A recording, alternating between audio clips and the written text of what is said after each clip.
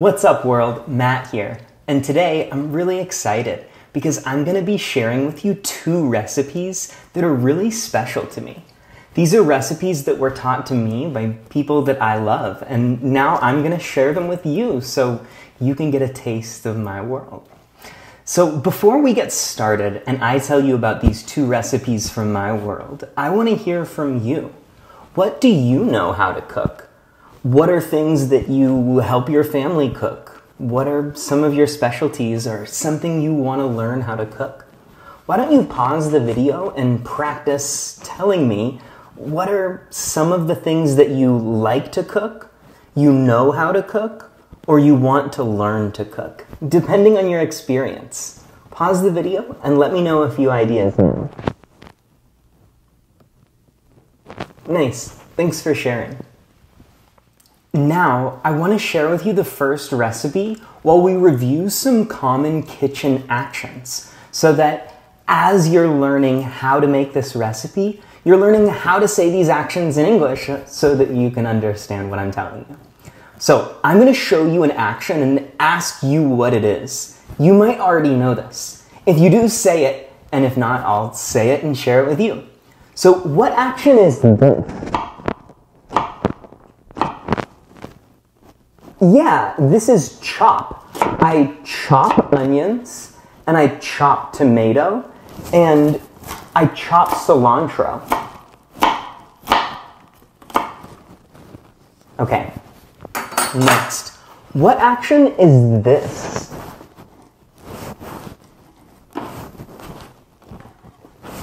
Do you know what I'm doing right now? Let me grab the line. I'm adding tomato, add onion, I add cilantro, and I add lime. Then I might take this and add some pepper, add some salt, add some chili, ooh, add some cumin, and then a little bit of cilantro. All right, next up. What action is this? Yeah, this is stir. I stir the onion, I stir the tomato, I stir the lime juice, the cilantro, the seasonings. I stir this until it's one mixture. This is what my partner would call chismol. It's like a Honduran salsa or a pico de gallo. And my partner, my girlfriend who's from Honduras, this is one of her favorite toppings, chismol. So I wanted to share that recipe with you. So we've got our delicious chismol, and you might be wondering, how do I eat it? Well, you might just take a chip and dip it in and try it. It's really good. You could also use it as a condiment or a topping with some other food. So let's say I prepared the chismol. I might start by making this so that it has a lot of time to be mixed together with the lime juice. And then I'll put this aside. The next thing I might do is cook something to go with it. What about this? What action is this? You're gonna have to imagine here. Pretend that I have a stove. Fire in the kitchen. And I take a pot and I add some water and I add some beans and I cook until what action is this? Yeah, this is boil. When I heat up water in a pot with some beans or even some rice, and then I wait for it to cook until it's really hot and the water is making bubbles, I boil something. The water boils, and as the water boils, the beans boil and they cook. So with my chismol, I'm gonna boil some beans, and I'm gonna boil some rice over here off camera. While I boil rice and beans to have with my chismol, I'll take a pan, put it on the stove, And get ready to do this action with some chicken. Imagine there's no bag. What action is this? Yeah, this is fry. I fry the chicken. Gotta get both sides. While I boil the rice, I boil the beans, and I fry the chicken, I want to talk about two different types of cutting in the kitchen. We've already talked about chop. I chop tomatoes, I chop onions, and I chop cilantro for the cheese mole. When I finish the chicken and I'm done frying it, then I need to cut the chicken into pieces. But I'm gonna cut the chicken differently. I'm gonna use a long knife, and I'm gonna use a motion like this to do what? Yeah, to slice. When you cut with a long back and forth motion, and you cut a long, skinny, very thin piece, this is slice, right? We might slice chicken, slice bread, or even here I've sliced tomatoes. Now, in this recipe, we're not going to slice the tomatoes. We're going to slice the chicken, because the action we use to cut the tomatoes, to cut the onions, and to cut the cilantro is a chop. A chop is an up and down motion. This knife is shorter, and I'm just gonna use it from the front to the back, up and down, and you'll hear a chop, chop, chop every time. So if I'm going up and down, what action is it? Yeah, a chop. And if I'm taking a long knife and I'm going front to back, what action is it? Yeah, that's a slice. Nice. So I've prepared my chismol, and I'm boiling rice and beans and frying chicken. I have one more thing I want to make this dinner spectacular. What action is this? Yeah, this is mix. Let's say I want to make a dessert, like some delicious brownies. I might put some brownie mix in, add in a little bit of oil, and add in 1 egg, just like the ingredients on the back of the box say. And then I'm going to mix this around until all 3 of these things are one consistent mixture. When I'm stirring a lot, and I want everything to become one ingredient, just the batter to make brownies, then I'm going to do some mixing. I might use a whisk to mix. That's different from before. When I had the chismol, I really just want to combine the ingredients. And so I take a spoon and I stir. It's a similar action, but the result is different. Here, you can still see different ingredients. I see the onion, I see the tomato, I see the cilantro. I can't see the salt, but I can taste the salt. But when I'm making brownies, I'm going to mix until I can't see anything. I don't want to see the egg. I want to see one ingredient, brownie mix, a batter, right? So that's this action, to mix. Then, once I have my brownie mix, I'll put it over here, take this and put it in the oven. And what do I need to do to the brownies? Yeah, I need to bake the brownies until they're done. That's going to take quite a while, so why don't we practice some more English and we'll get back to this later. Now, I want to practice these action words with a little Matt says. That's like the game Simon Says, but my name is Matt. So I'm going to say an action and I want you to do a gesture. Then I'll show you the correct gesture and you can see if you're right or if you need to practice that one some more.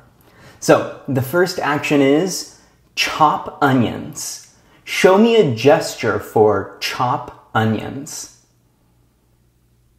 Yeah, you might chop like this, up and down. Chop, chop, chop, chop, chop. All right, show me a gesture for mix a sauce. Let's say we want to make spaghetti and you need to mix a sauce. Show me a gesture. Yeah, you might grab a bowl and mix a sauce. Okay, show me a gesture for boil pasta. What do you need to do to boil pasta? Yeah, you might have a pot and some hot water. Boil, boil, boil, boil, boil. Okay, show me a gesture for add salt. Yeah, you might add in some salt. All right, show me a gesture for fry chicken. Let's say we want to cook chicken in some oil in a pan. Show me fry chicken. Yeah, a pan and I like the sound effect. Okay, show me an action for slice bread. Nice! Remember, slice is a long cut. You move forward and backward with slice. Chop is up and down, but a nice slice is forward and backward. All right, show me an action for stir the soup. Let's say we're cooking a soup and we want to stir the ingredients. Yeah, you might have a pot and slowly stir the soup.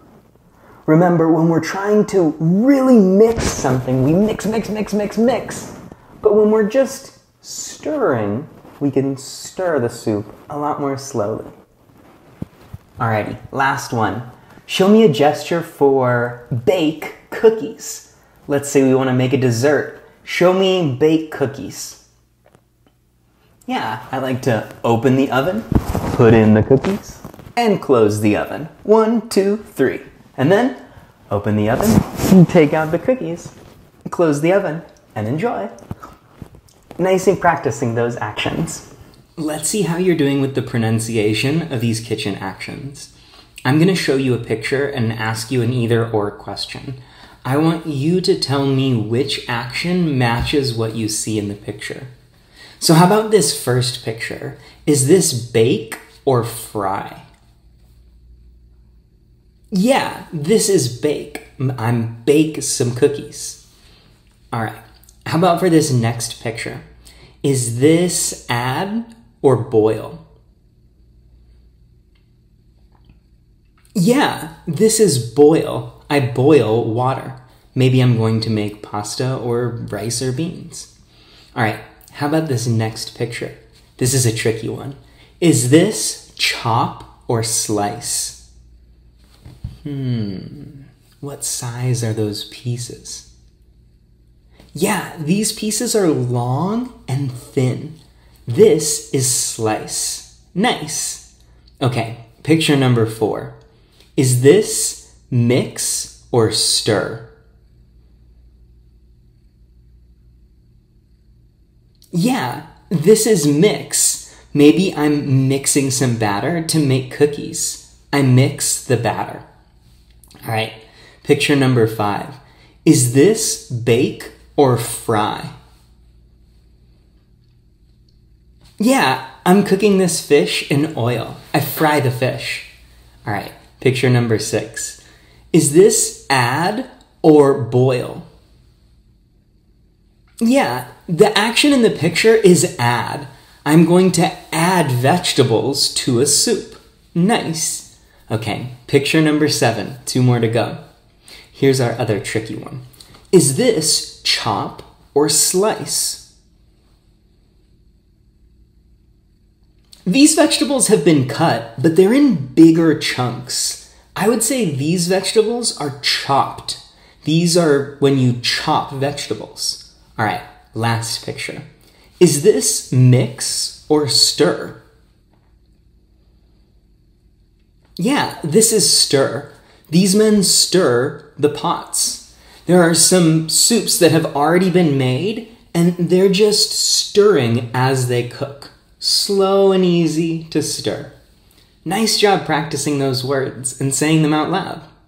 All right, In the beginning of this video, I promised you 2 recipes, but so far I've really only taught you how to make one. That's my girlfriend's chismol.